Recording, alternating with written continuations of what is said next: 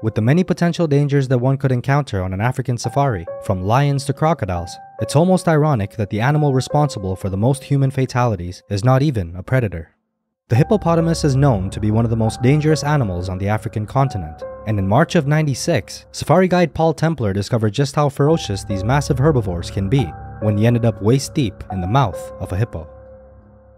On a Saturday morning in Zimbabwe, Southern Africa, Paul Templer's day started with a sense of foreboding. A close friend of his who was supposed to be leading a canoe safari had come down with malaria, and Templer was the man assigned to be his replacement as the lead guide. Templer recalled having a feeling of trepidation that day, like something was just not quite right. The opportunity, however, was a great one, as he was to lead a tour group down one of the most beautiful stretches of river in the world. The Zambezi River is the fourth longest river in Africa, serving as the border between Zambia and Zimbabwe. Its basin supports a vast wilderness area that boasts a wide variety of game, bird life, and freshwater species, including a healthy population of hippos. Now, as mentioned, hippos are non-predatory animals. They subsist on a diet predominantly made up of plants, and as nocturnal animals, they graze on the banks at night and spend their days in the water. But what's more important to understand is that hippopotamuses are highly territorial and aggressive by nature. These qualities, combined with its size and length of its tusks, make the hippo more dangerous than some of the fiercest predators. The safari group was made up of 6 guests, 3 apprentice guides, and Templer, who as previously mentioned was the lead guide. Everything was going smoothly and everyone was having a great time, until the group would suddenly encounter a pod of about a dozen hippos, wallowing in the shallows. To the group, the hippos seemed relaxed and calm at this time, as they were a safe distance away. Templer, who was leading the way in the river, got the group together and pulled up next to the hippos. They then sat in their canoes, watching them and talking about them briefly, before moving off. One of the guests even asked if it was true that hippos killed more people every year than every other animal, which Templer confirmed to be true, and just as they made their way around the pod, one of the canoes had fallen back and was heading towards deeper waters. Suddenly, there was a loud thud amid the crashing water, as a hippo would make contact with the back of the canoe of one of the guides. Evans Namasengo was Templer's 26-year-old apprentice, who'd been following him at the back of the group. Templer would turn just in time to see Namasengo's canoe hurled about 4 feet in the air by the hippo, who was breaching out of the water. Namasengo was catapulted out of the canoe and was carried by the current toward a mother hippo and her calf. Knowing that he had to get to Namasengo fast, Templer wouldn't have time to drop off his guests. He would instead yell to one of the other guides to get everyone to safety as he turned his canoe and started paddling towards Namasengo in the river. He would then suddenly notice a bow-shaped wave coming toward him, and judging by its size, he knew it had to have been either a hippo or a really large crocodile. It was at this point that Templer would begin slapping his pad in the water, which seemed to have halted the approaching animal. Templer would finally get to Namasengo and reach over with a helping hand, in what was like a moment made for Hollywood. Namasengo had been reaching out of the water, and the 2 men's fingers would almost touch, when suddenly the water between them erupted, and everything went dark and quiet. Templer was head first down the throat of a hippo, up to his waist. With the warm and wet darkness engulfing him and incredible pressure on his lower back, he was also not able to move. Now, it is worth mentioning that Templer was not a small guy, and he'd been so far down the hippo's throat that it ended up gagging and spitting him out. This would allow Templer to grab hold of the hippo's tusks to pull himself out. Just as he broke through the surface, gasping for air, he would come face to face with a stunned Namasengo. "We need to get out of here," he said to his frightened apprentice, which is when Templer started swimming to safety. However, it was at this time that something would tell him to turn around, which is when upon doing so, he would notice that Namasengo wasn't following behind him. In fact, he was still where Templer left him, with his eyes wide open, frozen in terror and panic as he tried to stay afloat. Templer then turned back to get him and was moving in for a classic lifesaver's hold, when there was abruptly yet another burst of water as he was hit from below, finding himself once again waist deep inside the hippo's throat. This time it was his lower body, and the hippo had been much more aggressive, thrashing him around.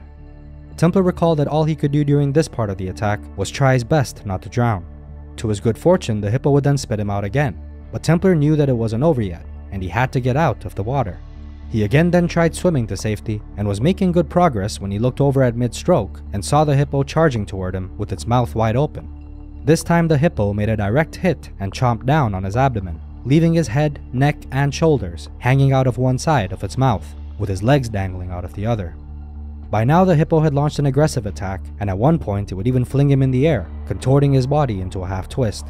And when he fell back, the hippo caught him in its mouth again and bit down so hard that Templer thought he was being bitten in half. One of the eyewitnesses, who was a guest at the safari, would later state that the scene was like watching a vicious dog trying to rip a ragdoll apart. At this point for Templar, everything felt like it was happening in slow motion, which at this time was strangely fortunate for him because it allowed him time to think through his next moves. Moments later, Templar would then grab on to the tusks that were boring through him, realizing that holding on to them would to an extent stop his flesh from tearing as the hippo thrashed him about. Each time he was dunked underwater, Templar held his breath, and every time he surfaced, he would gasp for air. This went on for a while, but then the hippo would finally grow tired and dive for deeper water.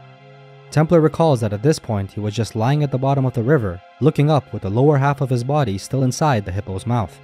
He remembers seeing green and blue as the sunlight broke the water surface, but around him the water was tinged red with his blood, causing him to wonder whether he was going to drown or bleed to death. In a later interview, Templar would speak about the random thoughts going through his mind before the hippo finally lurched towards the surface and spat him out for the third time. Fortunately, another guide named Mac was at the surface in the safety of the kayak after having courageously paddled toward the angry hippo as it waged its attack. Mac and Templar managed to get up onto a rock, knowing that the massive hippo wouldn't be able to climb up after them. Mac did whatever he could to patch Templar's horrific wounds with emergency first aid supplies and pieces of fabric he'd ripped off from their shirts. He then pulled Templar back into one of the canoes, at which point they'd head on to try to find Namasengo. By this time it was already getting dark, and they knew the chances of anyone coming to look for them were slim. To make matters worse, Templar was in bad shape. He was in immense pain, watching his blood swirl around the water at the bottom of the canoe, and what was worse was that the hippo was still bumping against them. For a moment, Templar thought to himself, do I stay or do I go? He even contemplated shutting his eyes and allowing himself to drift off and let go, but he would manage to resist this urge and will himself to fight through it. And at that moment, he was finally overcome with an incredible sense of peace beyond anything he had ever experienced. Ironically, the moment he'd made this choice to fight to survive, his body was overcome with more pain than he ever thought possible. He later said that the pain was so intense that he wished he had made another choice, but by then not even that seemed to be an option any longer.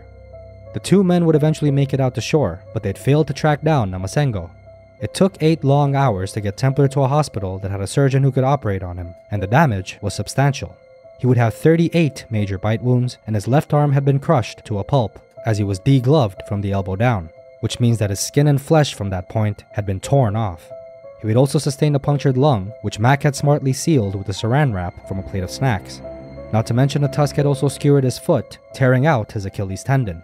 And to make matters even worse, he also had deep bite wounds throughout his shoulders, and in fact both of his arms were barely attached. The doctors would also mention that he'd been bitten through the back of his neck, as well as his head, all the way through to the front of his face, missing the top of his spinal column by an inch. Templar remembered acting out and feeling sorry for himself when the surgeon cut his arm off. He also remembered the surgeon saying to him that he was a sum of his choices, and that he was exactly who, what, and where he chose to be in life.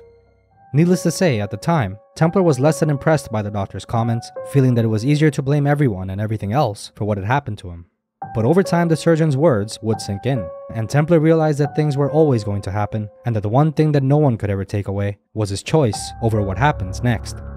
Templar would go on to believe that this is the lesson the hippo taught him on the fateful day that he found himself facing death in the mouth of one of the most dangerous animals in Africa.